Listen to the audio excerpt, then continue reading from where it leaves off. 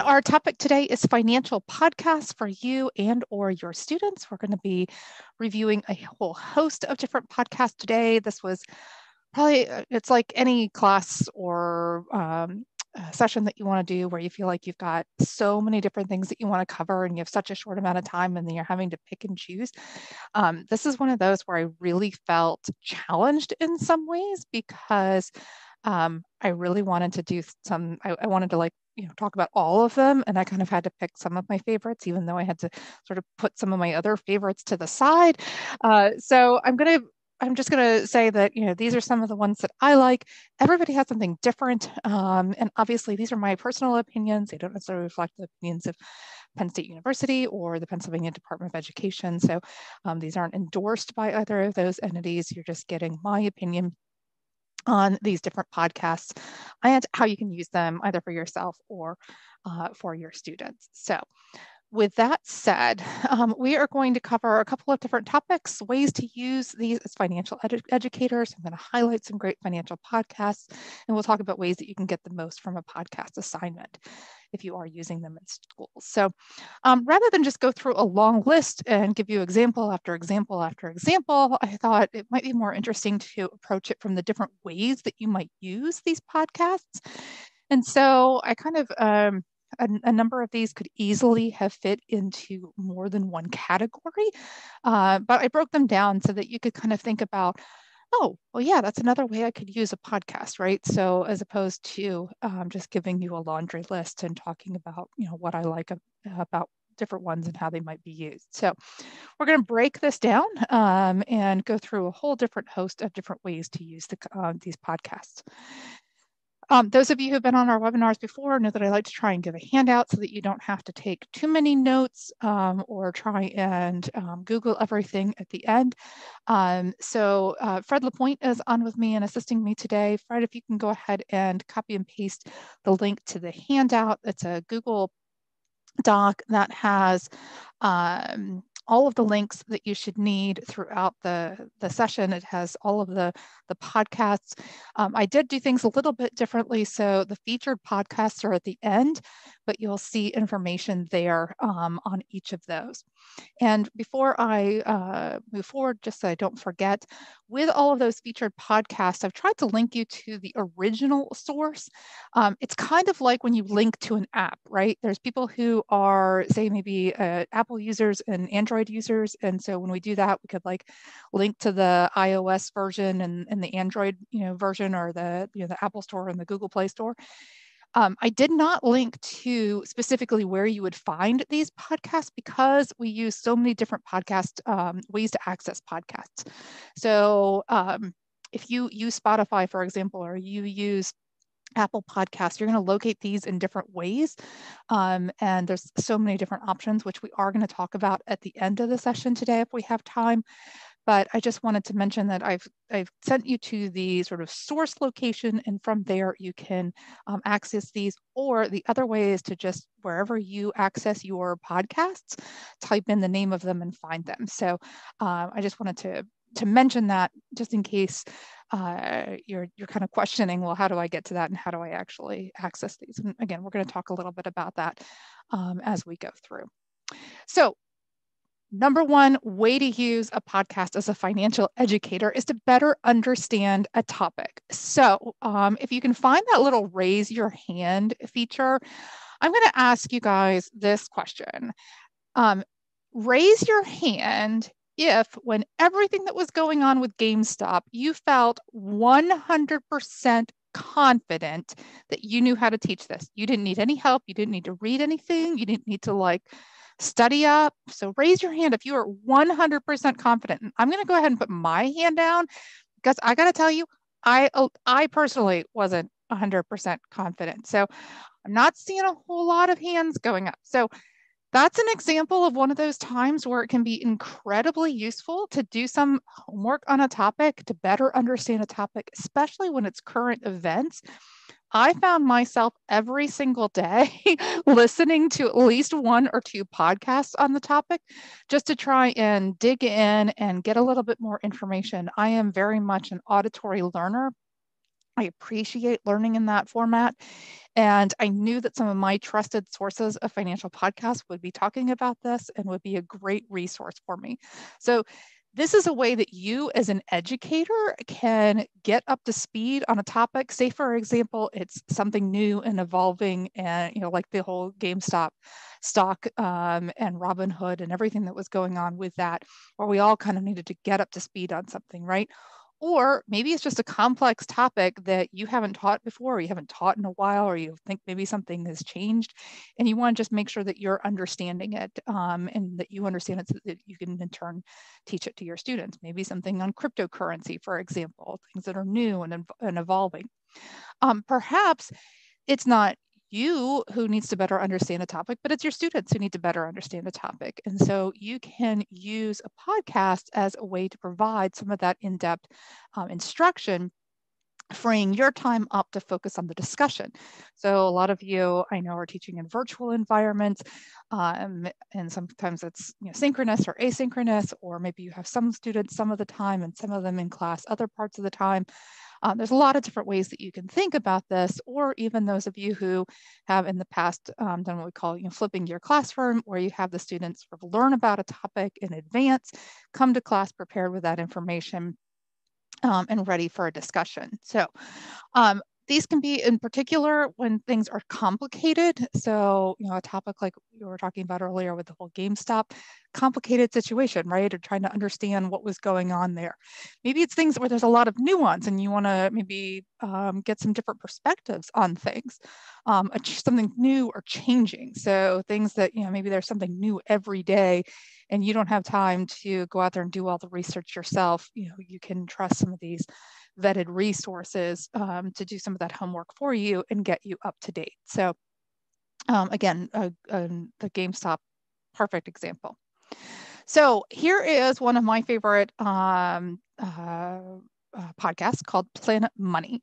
So this is probably one that if you have done anything with financial podcasts, this is one of those ones that's oftentimes one of the top rated personal finance podcasts. I have in all of these given you sort of just a really quick little overview, some examples of some of the recent topics, so you can kind of get an idea of what they talk about, where this is from, the average length. Now, I will tell you the Planet Money ones can be a little bit across the board in this. And then, like I said before, a link on where you can find those and where you can access those. One of the great things about the podcast from NPR, they have what they call NPR One. All of the podcasts from NPR can be played and or downloaded from their website. So that's fantastic. You don't have to go anywhere else in order to access or use these. So very, very easily accessible, or you can download them and then put them into someplace like Google Classroom. So lots of flexibility. And as you think about where you want to access your podcasts, one of the things obviously you're going to take into consideration is what access students will have and what devices they may or may not have access to, what apps may or may not be available to them, et cetera. So thinking about how you'll access them is something that you want to do. I personally, for whatever it's worth, I listen to most of them. I subscribe on my phone. I use Spotify for the most part. My kids got me into that, and that was a gift we gave to them, was the Spotify Premium for Christmas for the family. So I'm able to download those when I don't have great internet connections, and I listen to those quite frequently in the car, in the house, through our Alexa devices. We're all connected, and find different ways that I can try and sneak those in sometimes. So Planet Money, it's great, if you're a listener, longtime listener, first time caller, what have you, to NPR, you are probably familiar with some of these and their approach. It's very much sort of that radio show style where they're going in, they're talking to different people, they're interviewing a variety of folks. It's very conversational, very approachable, I would say, for the average individual. So they're not trying to talk over anybody's head. It's very much a news story type of focus. Also from NPR and from the makers of Planet Money is one called The Indicator. And so these are separate ones. These are a little bit shorter in length, about 10 minutes. And so again, you can find all of these online. I love, and sometimes there's these little things that you can, like this one was the Beige Awards. This was a great story, a great podcast where they talked about stories that come out in the Beige books from the Federal Reserve. So there's like little snippets that you can kind of learn about in different ways. And in this case, talking about businesses that have done well in the podcast, in particular, those that focus on pets, because lots more people are buying and adopting pets as they've been at home. So lots of different sort of fascinating, up to the minute kinds of explanatory podcasts on the indicator. Another one is called You Need a Budget. This one is from the folks that have the You Need a Budget app, and they are focused on sort of their system, if you will, of budgeting, right? And so it approaches things from that perspective, but they talk about all sorts of different topics. So like optimizing your carb budget, here's the ideal budget. So talking about like what's the ideal, budgeting your technology. So that one is somebody that comes on and talks and is kind of like an expert. These are all over the place in terms of the time. So when you look at these, you can find some that are 5-minute segments and some of them that are as long as an hour. They're not quite as reliable in terms of how long each one of those will be. Current events. So this kind of goes hand in hand with that whole notion of what was going on or has been going on and is still going on with GameStop and what have you. But current events, a lot of times, if you're trying to have students engage with things that are happening in the moment, there's different places that you can go, but podcasts are a great way to embed those and talk about what is going on right now. And so you can look at, again, some of these really relevant ones. One of my favorite ones, and this kind of gets into an interesting piece, I've got a slide on it a little bit later, but maybe talk about it a little bit here now as well, is called Snacks Daily. So has anybody heard of this podcast? Raise your hand or comment if you have ever listened to either the Snacks Daily or Snacks Minute podcast. Snacks Minute is only available on Spotify. They also have a newsletter, like an electronic emailed newsletter. So this one is fantastic. It's actually probably one of my personal favorites. It focuses a fair amount more on companies and investing than it does just on the overall financial, and personal finances. This one's definitely leans more towards investing on that side. But it's really fun. It is, they're about 15, 20 minutes on average. They're done every single weekday. And you can listen either to that 15 to 20 minute version or to that 3-minute version. And on all of them, they have sort of the same focus almost every time.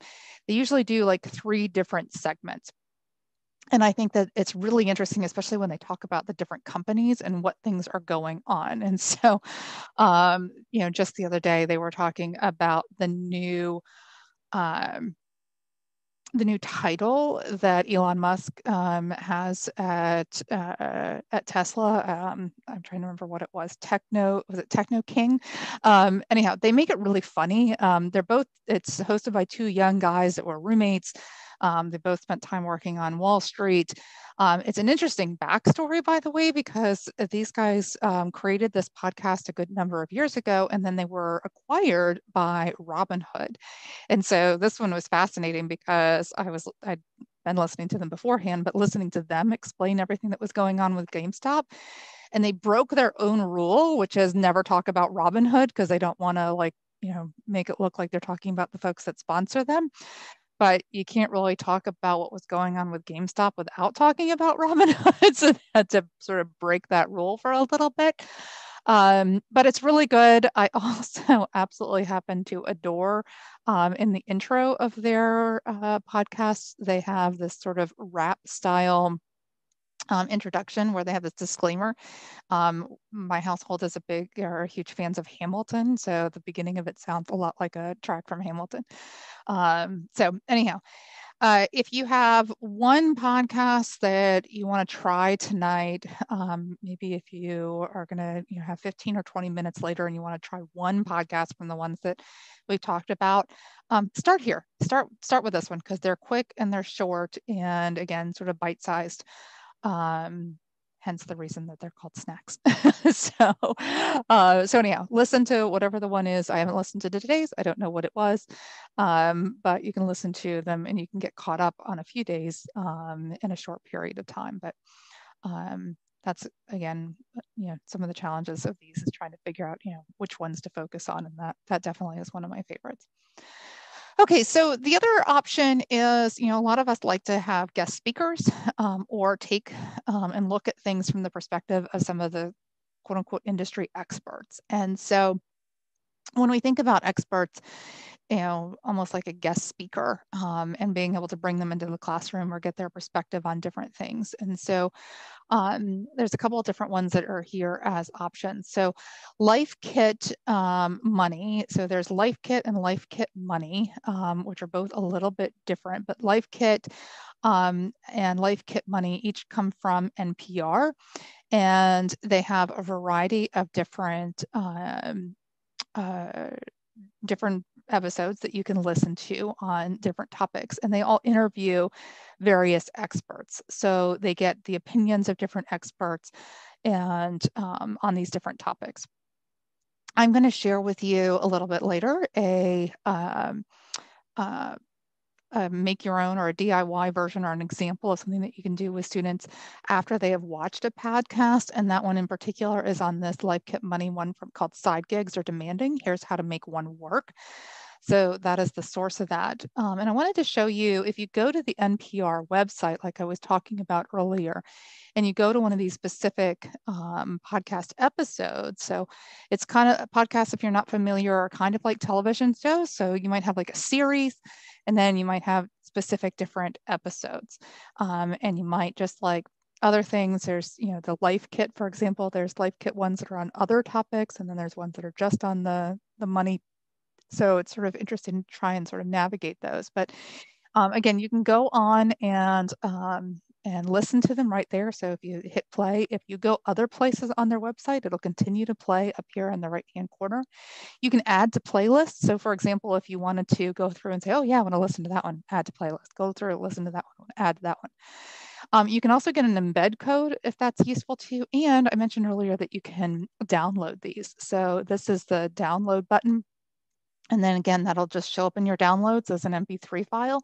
You can load that where you want them, where you'd want students to listen to, or, if you say, hey, I need you guys to download this to a device, take it home, maybe for those students who don't have reliable internet access at home, they can do that while they're at school and then play it offline. You can also access transcripts from these, which is fantastic. I know that, for some learners, it helps them to have both listening to the audio as well as having a transcript in front of them and or have it, printed out for some of your students with special needs. There's a lot of different options with those. So here's an example of the transcript form. Again, these are going to be written out as a transcript of a show. So you're going to have them have it shown, and it'll show who's talking and what's sort of the background, what have you. But these are great, and again, easy to access. You don't need any any other tools or apps or anything else like that to listen to any of these. Another expert, I know some of you have probably some strong feelings. Go ahead in the chat. What are your thoughts? Dave Ramsey, do you love using him?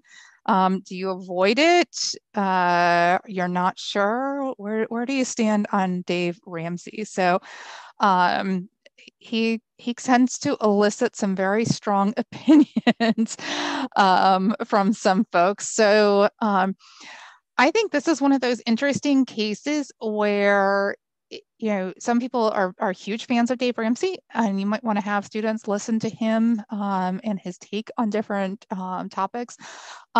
Dave Ramsey's had a long time. He's had a radio show. And so, these are recordings from his radio show. Listeners call in and ask different questions. Great question. Does he bring up religion a lot? It depends on the episode. So that is something that a lot of folks, are concerned about. And that brings up a great topic. So there's a couple different things that you can do with podcasts, right? You can assign students to listen to a specific podcast, for example, in which case you're obviously going to listen to it first, right? In other cases, you may ask students to find a podcast and, maybe write something up about it. When you open that Pandora's box, you never know what they're going to find, right? There's actually one of the podcasts from Marketplace called This Is Uncomfortable. And they have some great stuff. It's uncomfortable conversations about money, but almost all of their podcast episodes have that little E for explicit next to it. So I obviously would not recommend that to students, and I left it off of my list here for the session for specific reason, just because there's content in their interviews that are, not safe for work, I guess. So you want to think about, what is it that they're going to bring up. But I think also you can have some of these, expert examples, and we talked about this the other day on our webinar about saving for emergencies, right? Different people have different points of view. So say, for example, you want to highlight one where Dave Ramsey maybe talks about credit cards. He's adamant that people shouldn't use credit cards and that they don't need a credit history and be establishing credit history. So, that's a very strong opinion that he holds and is very much in contrast to the opinions of others. So one example of a way to use these in your classrooms would be to have students listen to podcasts that are on the same or very similar topics, but from 2 or 3 or more different points of view, and say, okay, well, how did those points of view vary? How compare and contrast where people stood on these different topics. So these are about 40 minutes, and again, people sort of have some very strong opinions a lot of times about Dave Ramsey. He is part of an entire network. So this media network, there's lots of other ones. Within that, they all sometimes take sort of similar approaches on things, but again, there's a lot of different ones. Susie Orman, another sometimes polarizing personal finance personality, if you will. People sort of, again, have opinions there. She does these twice a week, again, where she's talking about specific topics and or taking and answering listeners' questions. So these are about 30 minutes long, and again, can sort of take that point of view. So I think it's interesting on a lot of these, if you're using them with students and for yourself, to think about, what's the self-interest of the individual who's providing this information? Do they have a vested interest in it? How are they benefiting from you listening to what they have to talk about? And teaching our students to be strong consumers of this type of information.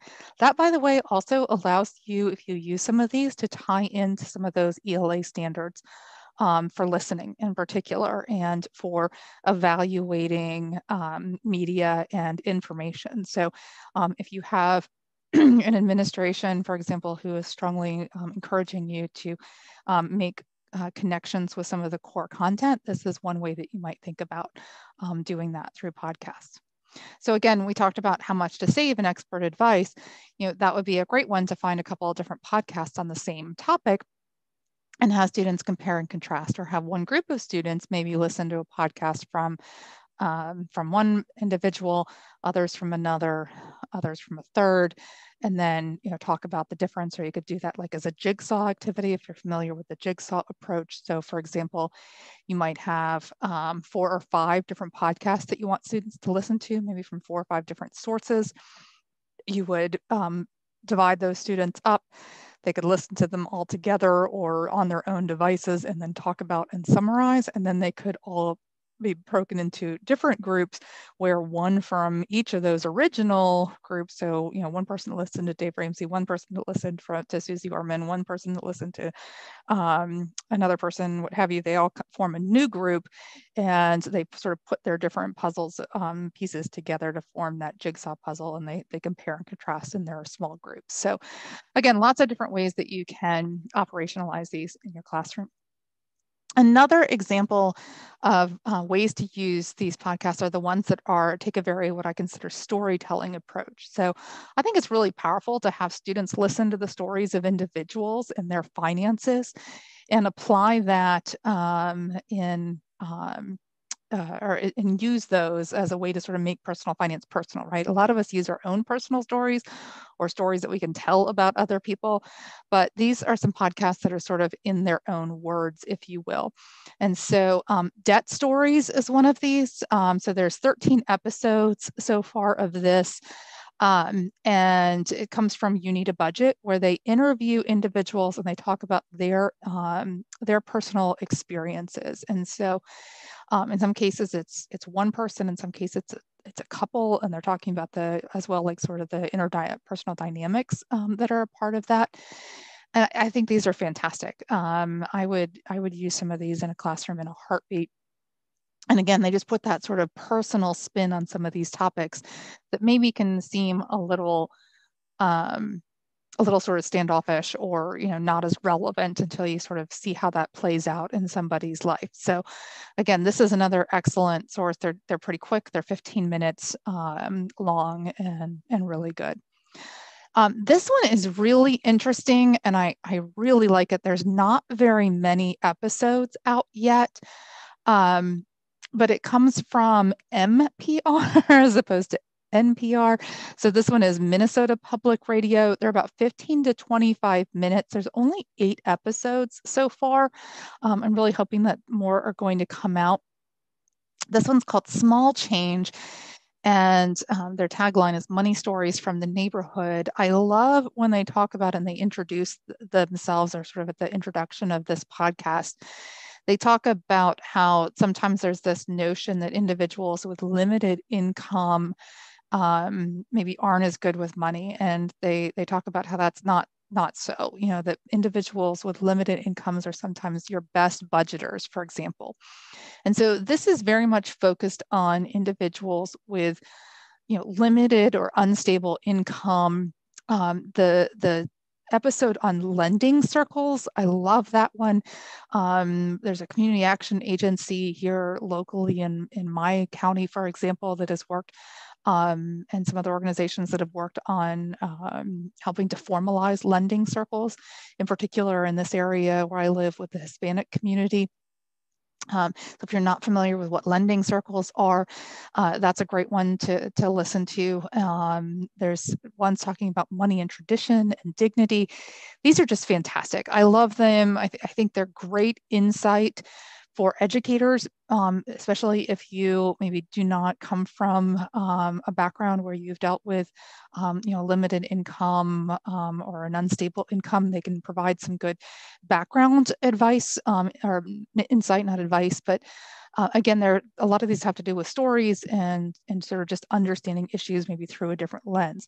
They might also be incredibly interesting for students to sort of take on different perspectives and learn how individuals maybe in different circumstances might be challenged with things, and or if these are stories that your students can identify with, it might be incredibly powerful for them to hear themselves and people who have the same sort of backgrounds or circumstances addressed in this way. So these are some great ones. Again, these aren't going to be the kind of thing that a new one comes out every week. That's not how these work. But you're going to find, I think these are the kinds of things where I would sort of say, okay, I want to just listen to all 8 of them, and I'm going to try and listen to one a day for the next week or so, and then decide what I want to do with them from there. So, or just listen to them one after the other when you've got a good long drive ahead of you. So that is another excellent one. Okay, quiz time. This is for those of you who were on our last one. I have brought this up before, this CASE method of teaching. um, who remembers what CASE stands for? CASE. I am giving you a big hint here in the graphic. What does CASE stand for in my little world? Good job. There we go. Jim, you came in first. Copy and steal everything.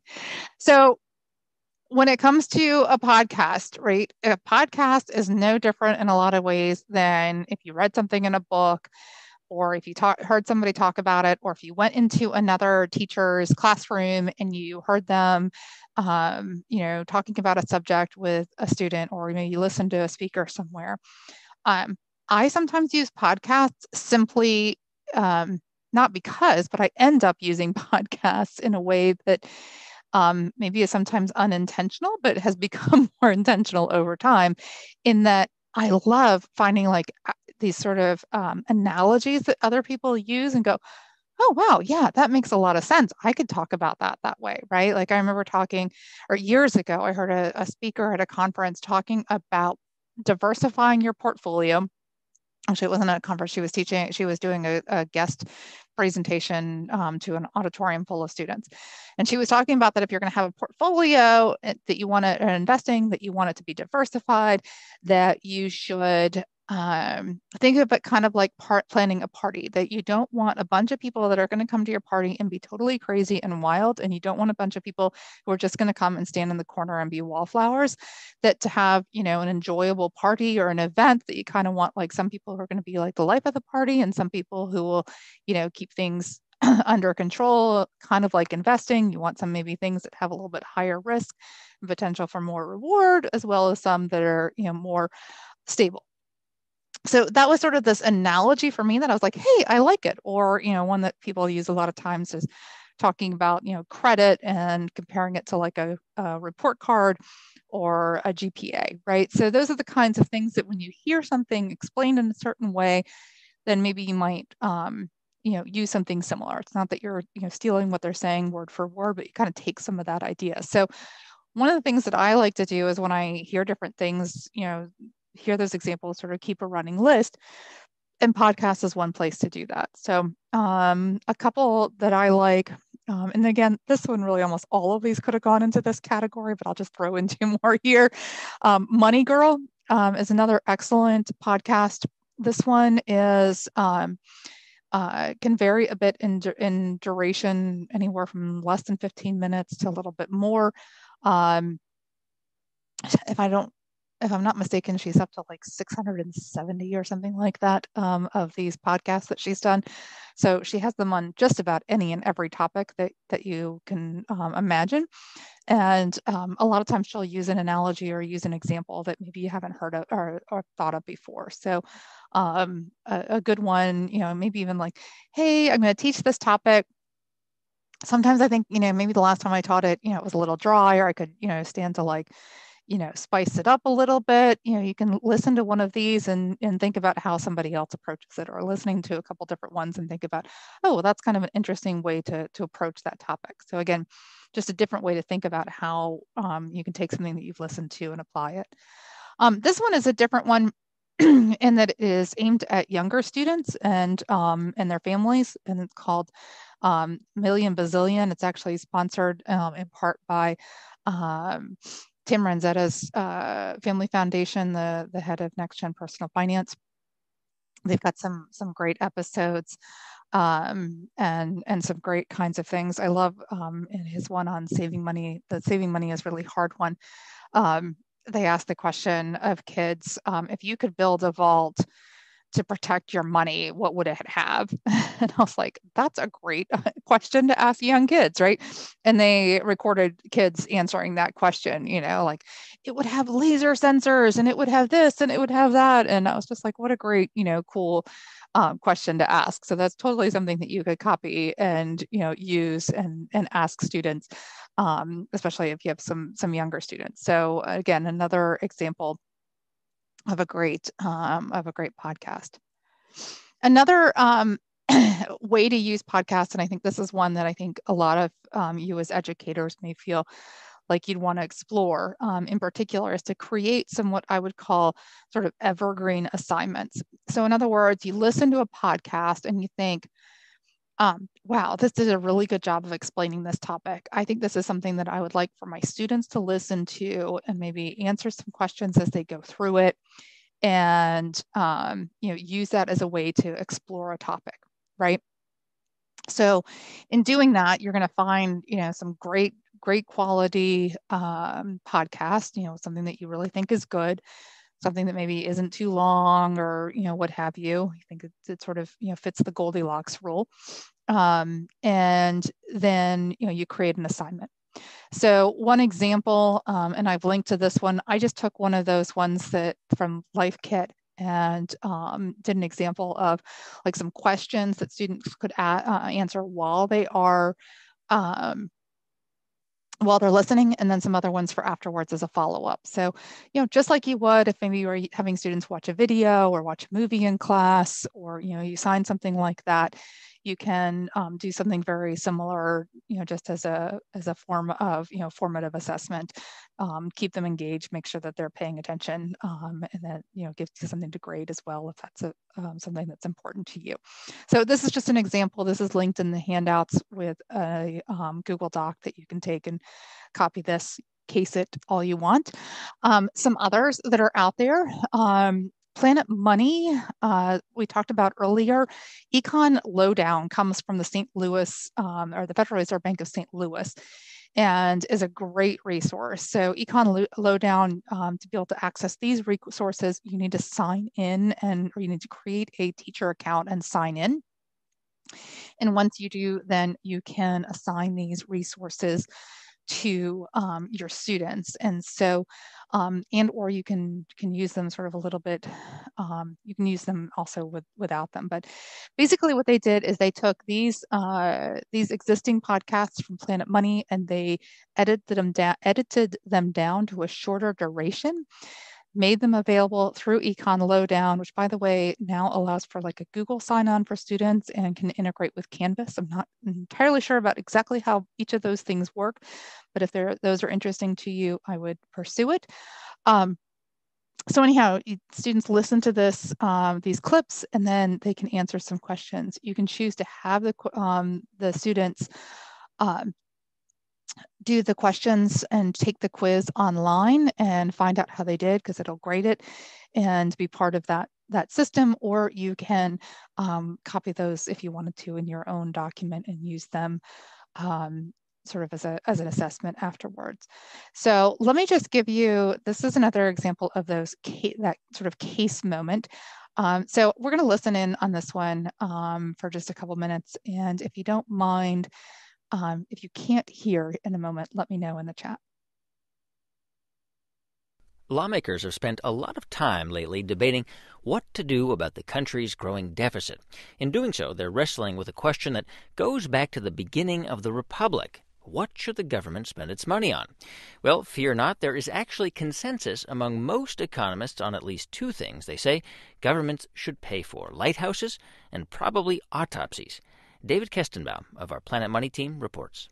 Lighthouses are the classic example of what economists call a public good. Public good is something that we all need, that will make our lives better, but that the market will not and cannot provide. This is Charlie Whelan. He teaches public policy at the University of Chicago.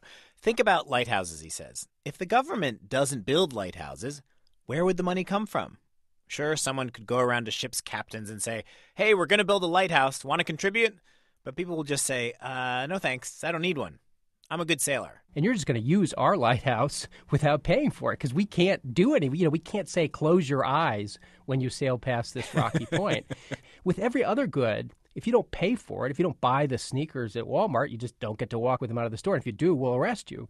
We can't do that for a lighthouse. That seems like a sound argument, but we did some checking anyway. Okay, Jeff, give us name and credentials. Jeff Gales, U.S. Lighthouse Society Executive Director. Jeff Gales says this is basically right. There were some privately built lighthouses. Then, in 1789, the government set up what would become the U.S. Lighthouse Service. Prior to the establishment of the U.S. Lighthouse Service, I mean, you didn't have lighthouses on rocky shoals or in the middle of the ocean. I mean, those are places where it was really expensive to build. So, general agreement on lighthouses. Also, most economists would agree it makes sense for governments to pay for a military, since that won't arise on its own. Ditto with a court system. Charlie Whelan says some unexpected things also count as public goods, like autopsies. The Journal of the American Medical Association has been arguing for 15 years at least that there's a public health problem because we're not doing enough autopsies. The autopsy rate has plummeted from 40-some% down to, I think, single digits. If we had more autopsies, we'd know more about how people die. So collectively, we all want them. And yet, no individual really has an incentive to pay for one. They don't see the benefit. There's none for the person being autopsied. It's a little late for that. The family thinks, yuck, autopsy, which leaves the doctor. But think about it from the doctor's perspective. Best case, what you find in the autopsy confirms the diagnosis. Then, yes, I was right. This turns out it was this kind of cancer and so on. It turns out to be extremely common, much more than you would think, that there were either undiagnosed conditions, misdiagnosed conditions. So this person, best case, he was right. Worst case, he's going to be looking at malpractice. So the person who is in the best position to encourage autopsy often will not. So you'd argue this is basically a lighthouse. This is a lighthouse. Charlie Whelan did find one private company that does autopsies, so we called 1-800-AUTOPSY. We got Vidal Herrera, the founder. The American people are our customers. Anytime a death occurs, if they don't have anybody do an autopsy, they can call it 1-800-AUTOPSY and we will help them. But even Herrera agrees the government should be paying for autopsies. So there. We now have the beginning of an economist-approved list of things the government should be doing. Autopsies, lighthouses, courts, defense.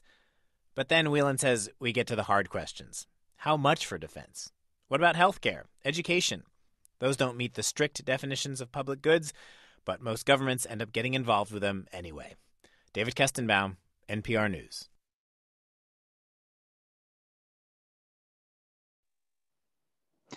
So lighthouses and autopsies, I have talked about public goods, wrote lessons on public goods. I always talk about public goods when I talk about taxes, because I don't think that we should talk about and teach students about taxes without talking about why we pay taxes. And, yes, we can, begrudge how much maybe is being taken from our paycheck or how much we spend in taxes when we buy a home or a car or fill up our tank with gas or, buy something at the store. It's always important to, sort of offset that with a little bit of a lesson on why, reminding folks why we pay taxes and the benefits that we derive. And so this will be one of those examples that since hearing that, I'm like, oh, wow, autopsies and lighthouses never made my list. The military, yes. Public schools, yes. The roads that we drive on, the people that inspect our beef to make sure that it's safe to eat. All of those I've used as examples. I've never once used autopsies or lighthouses. So again, an example of where you might choose to use this as an evergreen assignment with Econ Lowdown, or you might just file that one away and say, hey, next time I teach about public goods or I talk about taxes and I use examples of things that taxes pay for, I've got some new ones to throw in as examples. So again, these are able to be reviewed when you go in and go to the website and log into Econ Lowdown. You can preview these and you can see all the questions that your students would be asked if they were doing this. Here's an example. Why does the government pay for public goods like lighthouses and autopsies? So these are just multiple choice questions that show that students have listened to them. And again, you can use them in Econ Lowdown or use them separately in your own assessment. Another resource, Next Gen Personal Finance, they have their own podcast, which we'll talk about a little bit, but they also started producing resources called Podcasts in the Classroom. And in most cases, they've taken versions or taken previous podcasts that they have recorded and edited those down and are using those as well as podcasts from other sources. So here are some examples of the ones that they have available. I believe they're putting these out every 2 weeks. So if you subscribe to their blog or follow them on a regular basis, or here's the link where you can find all of these and link to each of these. They are great. They come with a Google form. So you're required to make a copy of this when you go into it. And here are some examples of three excerpts of NGPF podcasts with people that they've talked to. So Paul Merriman, author of We're Talking Millions, on market timing versus dollar cost averaging. This one on the idea of just keep buying, this one on the psychology of money and emotions, taking emotions out of investing. So in this case, they suggest that you listen to one of them, and then there are questions that have to be answered. So again, you can use this in the Google form version, copy that, and use it exactly as is, or make it your own assignment. Again, do with it as you see fit. So here's another one. This one is on credit scores. Okay, so here are some people that have been interviewed on the NGPF podcast. These are ones then that have been given specific examples to where you would go and the duration of each of these excerpts. So under 3 minutes basically for each of these. So students would listen to one of these, or you could have them listen to all three and compare again, listening to different people's perspectives, different ways that you can use them, and again follow up questions with open-ended answers so that you can make sure students have listened to this and sort of engaged with the content. So speaking of NGPF, it's a great source of professional development. So I would say that any of these that you listen to for your own self-edification, to improve your content knowledge, maybe to stay current with current events, or to use and listen for ways to talk about different topics, all of those could be considered a form of professional development. Maybe if you have a goal of something that you're trying to do, that you're writing for yourself with your administration, and maybe talking about ways that you might improve yourself, maybe you can incorporate some of these podcasts into it. The one that was just mentioned there a minute ago was the Next Gen Personal Finance, and these podcasts are done in a variety of different ways. They have ones that are interviewing teachers. They have ones that are done by teachers on different topics, where they talk about how they're doing things in the classroom. And in some of the cases, these are experts that Tim Ranzetta is interviewing, authors with a new book, what have you. So these really run the gamut in terms of the topics and the links, but they're all fantastic and ones that might be of interest. And they keep a Google spreadsheet of all the different topics and what have you. So you could even print that out and check them off after you listen to them, what have you. So and on their blog for each of the podcasts, a lot of times there's additional links and resources, sometimes tying to an assignment from NGPF or one of their Financial Fridays, or their questions of the day, or a data crunch, or what have you. So definitely a great place to go and find some additional information. One of the things that I really love about their podcasts is they include sort of these timestamps.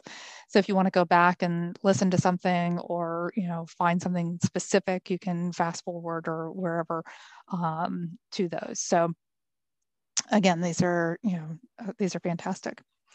And then last but not least, you might use these as an anytime activity. So our first webinar of this series a couple of weeks ago, we talked about activities that you can kind of just file away and use anytime. And this would be an example of those anytime activities. So for example, have students listen to and summarize a podcast.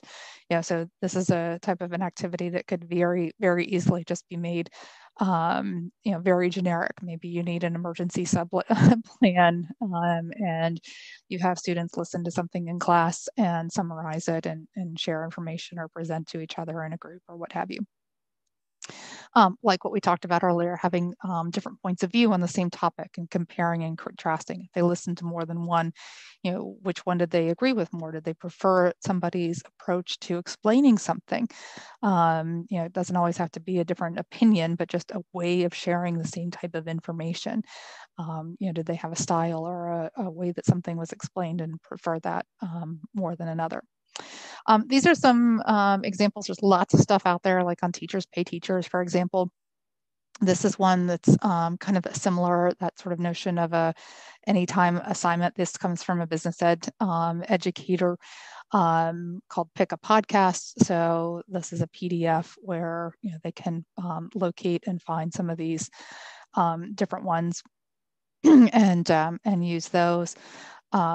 It's free. You just need to log into Teachers Pay Teachers, and you can download this one or this podcast preview, which is available in a couple different formats. It's available as like as a PDF or as a PowerPoint slide that can be typed on to fill these in. So again, different ways that you can use these. Another option is to have students make a podcast, right? So what a great creative assignment. You may not have all of the tools to have students actually record them or have them sound like, great quality that you're going to put out on, Apple Podcasts, but even just writing out the script or planning what you would say is another great way to have students really authentically engage in, sharing information or showing that they really learned about a topic or have researched a topic. There's a great resource called the NPR Student Podcast Challenge. If you've never heard of it, it's been out, I think, since 2018. And this is for students in grades 5 through 12. They record themselves doing a podcast. It can be anywhere between 3 to 8 minutes, and the educator uploads it, or a parent can upload it, and there are prizes. One of the things that I love about it, even if the contest is of no interest to you, they have a lot of really great resources for educators. Things like, doing a lesson on just, what is a podcast? How to, if you're going to do a podcast, a lesson on for students on choosing a topic, planning the story, brainstorming what sounds they might have, recording practice, interview practice, and a checklist for field recording. And then this is the version for students. So again, these are a great resource for you to use in your classroom. And I love this little list of just getting some ideas together and some recommendations of ways to maybe think about something. So, what do you want to change about the world? It's a big change that students today will make in the future. So how would you apply that to money, right? Like, how would you change the way that we pay for things, or the way that we earn our money, or, whatever that might be, or investing? What's a big change that students today might make in the future for that? So lots of great things. So when it comes to listening to these, one thing that I just wanted to have as a caveat, and some of these we talked about a little bit when we talked about that the Snacks Daily was acquired by Robinhood, but a lot of these have sponsors, okay, or this episode is brought to you by, or, let's listen to this ad from, right? So I don't think you necessarily want to avoid things that have sponsors. I mean, it's just like watching, a good old-fashioned television show live with commercials, right? Ads are all around us, but let's think about it critically. Who are the sponsors? Does that sponsor's business align with the topic of the podcast? Was a product or service advertised during the podcast? What's the relationship, and is it disclosed between the podcaster and the producer or what have you? And does somebody have a financial motive in getting you to listen to this and maybe buy something else? So especially if there's, a book or, some other good or service that's being provided, are they trying to sell you a certain, get you to buy an investment? So like that Snacks Daily that we talked about. If any of the stocks or the companies that are mentioned, if either of the two hosts happens to own that, they mention and disclose that at the end of the podcast. So how does that make you feel? Like if they talked about Nike, for example, and one of the hosts owns Nike stock, what is that? How does that influence the way that what you take away from that podcast, for example? So I think it's a great teachable moment. I wouldn't be concerned unless it's glaring or something that you're really concerned about. But again, something to consider when you're using these with students. Again, lots of different places that you can get your podcasts. These are some of the most, I would say, popular, if you will. So Apple Podcasts, which you can have the app on a device such as a MacBook or an iPad or an iPhone, and you can subscribe to them. Google Podcasts you can get to from any browser and listen. Spotify you can do from any browser or from the app. So lots of different ways that you can access these, at no cost. So here's an example of what Apple Podcast looks like. So it's an application if you're on a MacBook, or an app on an iPhone or an iPad. This is what Google Podcast looks like. So I just did a search on Google Podcasts for personal finance, and these are some of the ones that came up. So, lots of different examples, and you can, again, search in lots of different ways. Here's an example. This is part of my podcast playlist or podcast list of podcasts on Spotify. And I think I mentioned earlier, I tend to listen to these in particular, like at home sometimes. So I might listen to these on the Echo that's in our kitchen. So I'll listen to them while I'm making dinner and have it play there as opposed to just off of my device. And so, again, lots of ways to listen to these. I saw an educator post in a Facebook group a while ago about the importance of allowing students to multitask. So if you play one of these in class and you're asking your students to listen for 5 minutes, 10 minutes, 15 minutes. If you think about if you were asked to listen to something for that period of time and just focus on it, chances are good you'd probably want to multitask. And so one of the things that she said is that she prints out, she downloads PDFs of coloring pages and has students color them in, and the kids love doing that. And I was like, how great, to me, that's the sort of thing that I would totally get into while listening, and I can continue to be mindful of what's being talked about. So on the handout, I gave you some places where you can grab different things to print, and or some apps that are similar, or have students play like sort of a mindless game. You don't want them obviously doing homework for another class. You want them to still be able to listen to the content. But things that are kind of quick and easy, they can multitask, because really that's where all of us are going to be. So here are still more. Again, I could have listed, way more podcasts in this than we have time for, but all of these are also linked in the handout. So I'd encourage you to go and explore those. I'm curious if anybody has a podcast that you've ever listened to that maybe I didn't mention, or you have one that I did mention, you just want to give a shout out to it over in the comments, feel free. I'm always game for listening to one more.